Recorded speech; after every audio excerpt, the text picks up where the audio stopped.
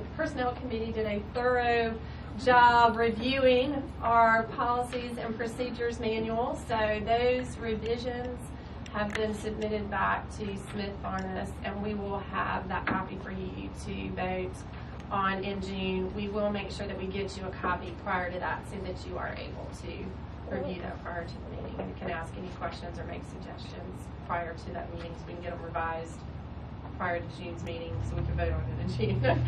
So that's our update there. And just some other things just to kind of make a note of for me and what we've been doing here. I've traveled a lot in the past week and a half, months.